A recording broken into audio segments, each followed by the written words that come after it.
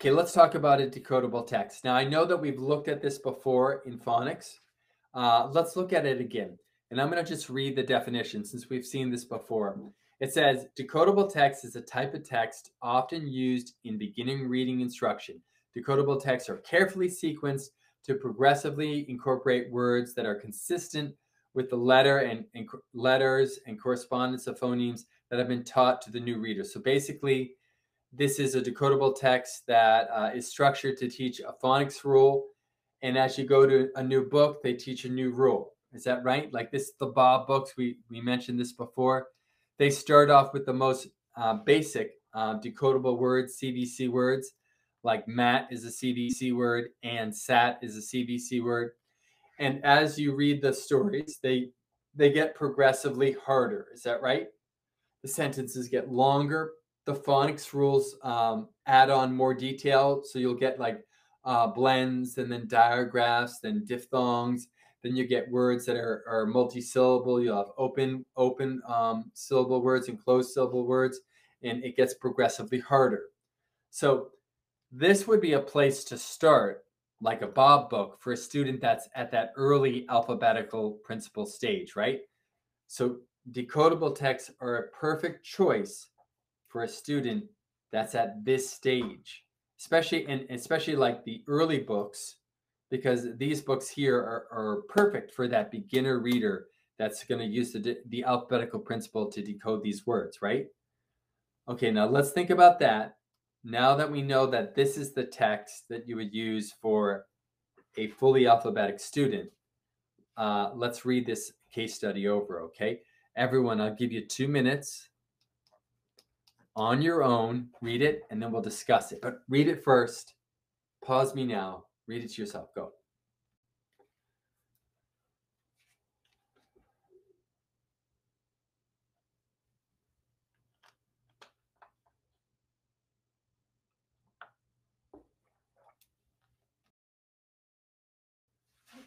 It says here from the Science of Teaching Reading 293, several students in a first grade class have progressed from partial alphabetic phase of word reading development to the full alphabetic phase. Okay, great. So they've gone from partial to full. So that's where they are. They are now at the stage where they're doing what? They're using the alphabetical principle to do letter sound correspondence to begin to decode basic words. Which of the following instructional activities would be most appropriate for promoting these students' word recognition accuracy and automaticity? Okay, let me read that again.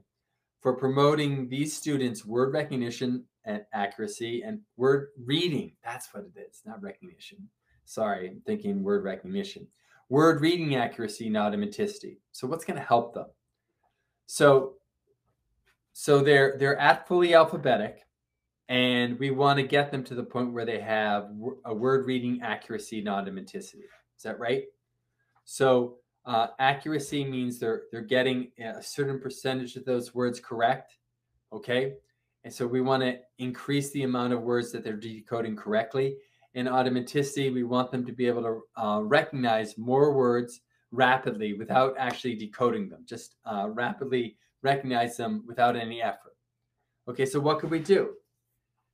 Could we, is it A, is it D, support students in reading predictable text in a variety of genres? Is that it? What's wrong with that? Well, first of all, a predictable text, right? You memorize them. Brown bear, what do you see? I see a red bird looking at me, right? I'm not reading the text. So that might have been a book that a partial alphabetic student, was reading, and they might have memorized it. And if you stay with those books that the student memorized, then they never really get to practice the alphabetical principle, right? So they're never really doing decoding and building on that decoding because they're just memorizing the text. So that is out. Got that, team? Because we're focused on, fully alphabetic now. How about this one right here? Increase the amount of time the student spends practicing reading irregular high-frequency words. Ooh, nice vocab. Let's circle it. Irregular high-frequency words. What's that? Those are like pop words or popcorn words or sight words. That's probably the better one to use, right? You've heard of sight words before. Words like the, of, some, one, right? What? These are all high frequency words. These are words that a student sees throughout their reading, okay? But they're all also irregular, meaning you can't use phonics to decode them. Like the word one. In the word one, there's no W sound. There's no U sound, right? Do you see a W? Do you see, like, is there any W there? One, what? I hear a what and an in one. And you couldn't use phonics to get that. You'd have to memorize that word. Or the word what, right? The word what. Now, the first part is decodable. The end is decodable. But that vowel sound is neither short. It's not, and we're not saying the in cat, right? It's not wah, and it's not wait, right? It's not long or short. It's irregular. Now, team, this is good. Reviewing these sight words will help with automaticity, right? And accuracy. This is true. Okay. So this is a true statement. You would definitely do this, but it has nothing to do with the alphabetical principle. These things, building a student's irregular high frequency sight word vocabulary will improve accuracy, will build up automaticity. Absolutely true. But you know what? It's not going to build on that fully alphabetical phase. There's not going to be any practice with the alphabetical principle. So in that way, it's kind of out because you're not building on, the alphabetical principle here. But definitely, it's a good thing to do to build accuracy and automaticity. It's just not going to be the best one for where this student is. How about B?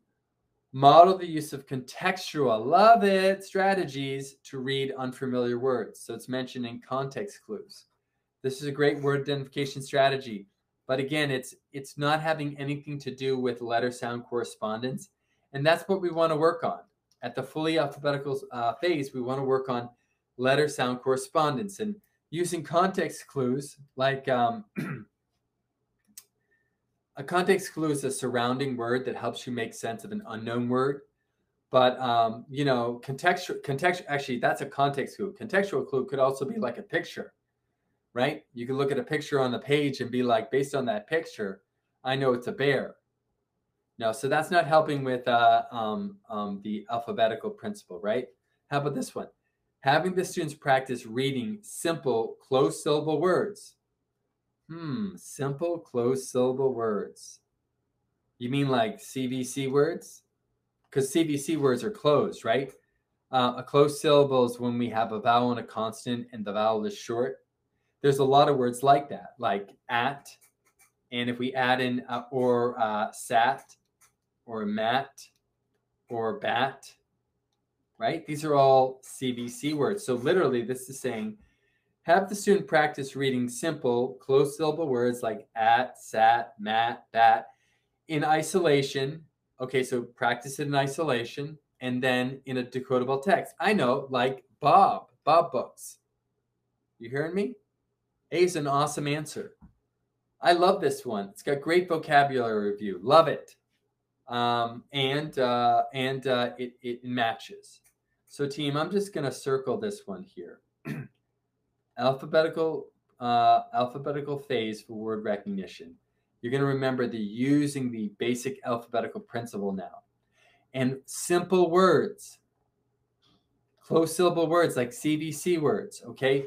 Like in the Bob books would be where you'd start with that student to develop it. And whenever we teach a phonics rule, we always do it in isolation first. So in the Bob books, I wonder if I have the picture of it. I think I can find it. If I can find it, that'd be great. Let me find it.